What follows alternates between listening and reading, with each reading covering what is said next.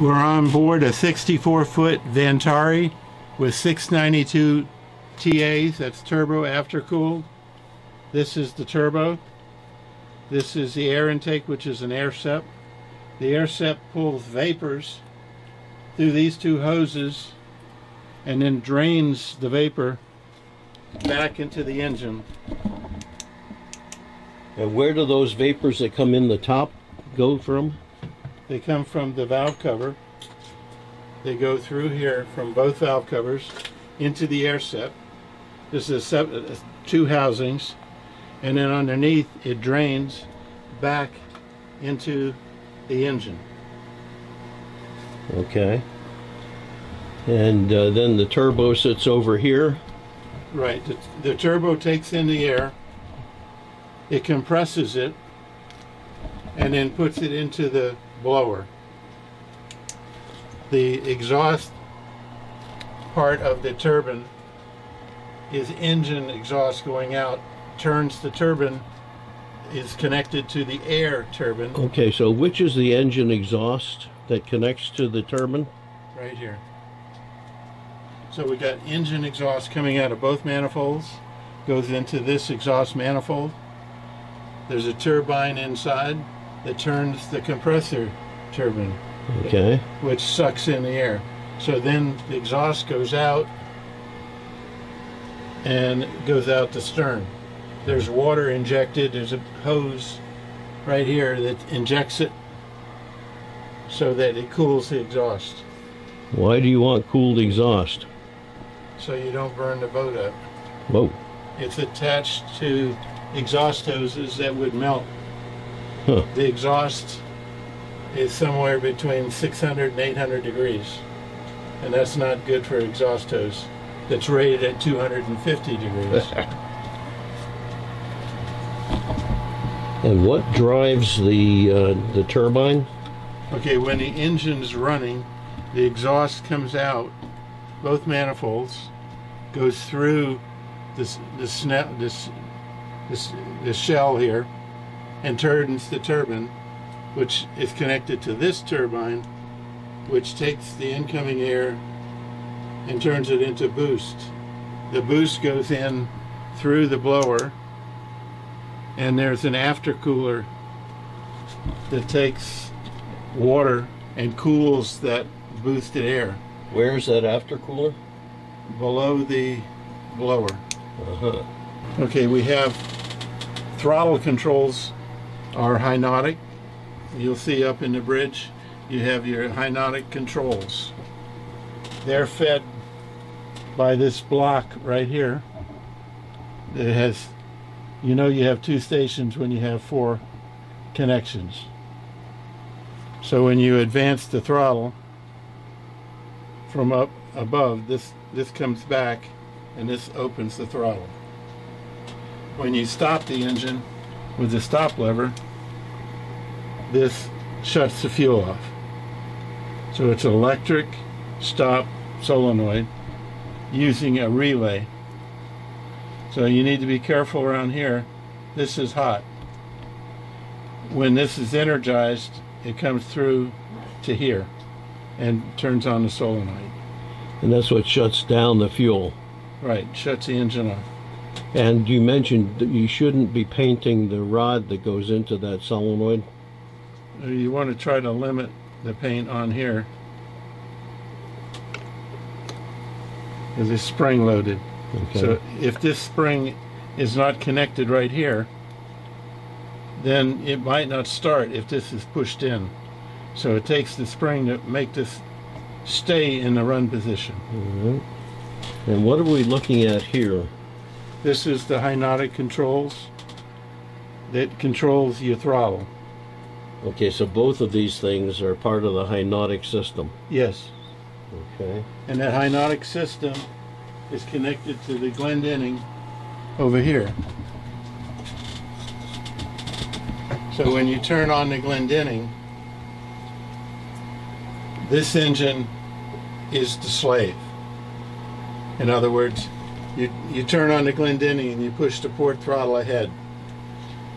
The starboard then becomes your throttle for both engines. So when So the Inside, Glendenning is the synchronizer system. right. It synchronizes both engines together.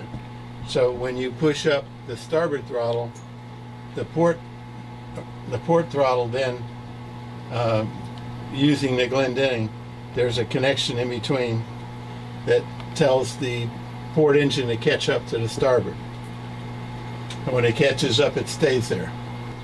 Overflow for the cooling system, one for the port and one for the starboard. I'll caution you about taking off the pressure cap. We don't want to do that when it's hot. And when it's hot, that's telling you it's full. If you open it now,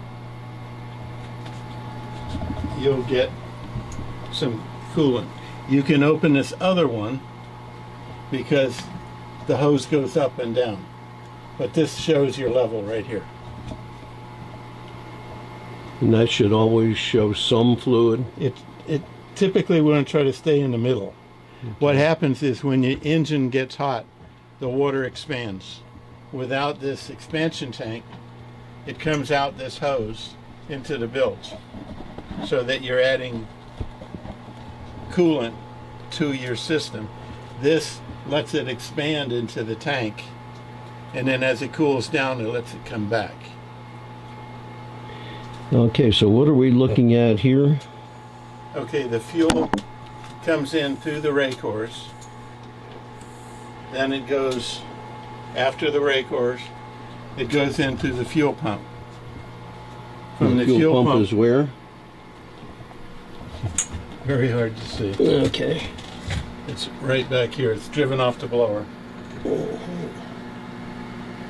Okay, it comes out of there and goes back to your secondary fuel filter. Which is this right here. Right. And then it comes in, and then these two feed the two cylinder heads. Now, if we had trouble, let's say the port fuel pump died, or somebody turned the valves off for the port engine, what we can do is open this. This is connected to the same filter we have on the other engine. Open this valve and open this valve. What that'll do is, this engine's running, this will supply fuel pressure to the other engine, so that we can maneuver, tie up, and then figure out what I did wrong. Meanwhile, you leave it shut off when you don't need it. On the wall we have a testing device with a pressure gauge on it. If you connect that gauge onto here, onto this connection and this connection, by opening either one of the valves, you can see what fuel pressure the engine has. But temporarily, to check your fuel pressure, that'll work. But we still have the come home feature with these two valves. So you only need one fuel pump to run both engines. Okay, so I see some other connections over here. This corrugated cover, what is that connecting to? Well, this is the relay that does your stop solenoid, and these are your senders for your cooling system. You have an alarm, water temperature for this gauge up here, and water temperature for the bridge. What is this thing? That's your thermostat housing. You have two. The thermostats were just replaced. They were stuck open. That makes your engine run too cold. Okay, and then this thing over here? This is your heat exchanger. There is a zinc in here. And I'll caution you about the zincs on the engine. The zinc back here, we're not going to use, because when I opened up the pumps, the zincs were stuck in the raw water pump. So these just have plugs on them. Pieces of zinc on the will fall down into the impeller. Right. So where you do have the zincs is in the output zone. The inlet and outlet there's two places for zincs. Okay. Here and the other end. And that's the only two places you need them. Before you put them in, you need to tighten the zinc onto the plug so that they don't fall out. So the plugs stay and the zincs are changeable. Right. All right, what are we looking at down here? This is the alternator. And is that necessary to run these engines since they're diesels? Well, once the engines start, if you have a battery charger, you can throw the alternators away. The alternators are made to get us home. And what I would do is shut off the battery charger, rely on the alternators until you get a low battery warning, which means they're not working. Then you shut off the charger and go with the alternators. All right. Okay, and this is where your seawater comes in to those raw water pumps we were talking about with the zincs. Underneath the front of the engine, there is a valve, and you can probably see the port one. That valve's open, it goes through the sea strainer, goes into the raw water pump. And where's the raw water pump here? Right here on top. There's the raw water pump. Okay. So that supplies seawater, which cools the heat exchanger. Okay. This is the seacock. It's open right now. When it's perpendicular to the opening, it's closed.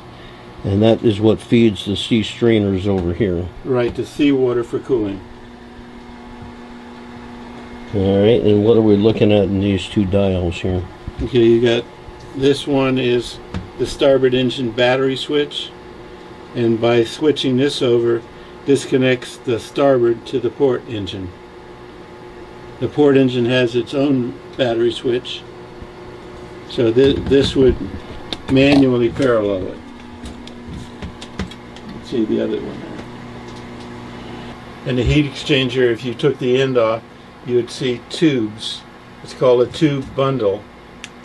The seawater goes through the heat exchanger, and the fresh water goes through the other side of the tube. So the engine supplies the water, the fresh water through here, cools it, and then puts it back in the engine. And so this is feeding the internal coolant. Seawater from the raw water. That's the seawater input on that side. And then when it comes out the other side, and it goes back and it feeds the exhaust. Okay. And what are these things up front here? These are Raycor fuel filters, and you can see there's a valve on the front. This is on both filters. This would be on just this one where the arrow points. That's where it's taking the fuel from. One will run the engine. This is the other one. And straight up and down would be both filters. And why do you need two? For capacity. Any water you get will end up in the bottom of the Raycors. At the bottom of the Raycor, there's a valve, and you need to be careful how hard you turn it. Righty-tighty, lefty-loosey. And that's to let out any water that collects in there. Right. The fuel will sit on top of the water. The water will go to the bottom of the bowl, and then you can let the water out. Correct. So remember, these engines return fuel to that line. That's from the port, and this is from the starboard. And where do they return the fuel? It returns the fuel up here, and it goes, this says keep closed. That's because we got one going that way to that tank, and the other going this way to that tank. So the engine sends back excess fuel through the returns back to the tanks. Correct. We have a dipstick on each engine. After the engines are shut down for 20 minutes, you should see a full mark right here, and then a low mark. Okay? From the low mark to the high mark is about a gallon, but we're going to run halfway. And the reason you do that is when you're out in the sea, this oil is moving around, and if it hits the crankshaft, it vents up into here, and the engine tries to get rid of it. So by keeping it halfway, You won't burn fuel needlessly, or oil. Okay, when you look at the oil, the best way to see that the oil's okay is you rub your hands, and as long as it has lubricity, it's okay. If you pull a dipstick out and then you see something shiny way up here, you could have fuel dilution. Now there's another way to check for that. If you took a match and held it under here, regular oil will just spread out from the heat. If you have fuel, you'll hear it go psst. So fuel dilution would be caused by something under the valve cover allowing the fuel to go and to drain through the head and back into the oil pan, and we don't want that. That's something we stop and we fix it. We don't keep running. We're looking at the transmission. The controls from the top deck come down and can set it forward or in reverse. That's the only option there, or in neutral. On the transmission there's a separate dipstick, and in our pre-departure checks we always want to be checking the fluid in the transmission as well as the main engines.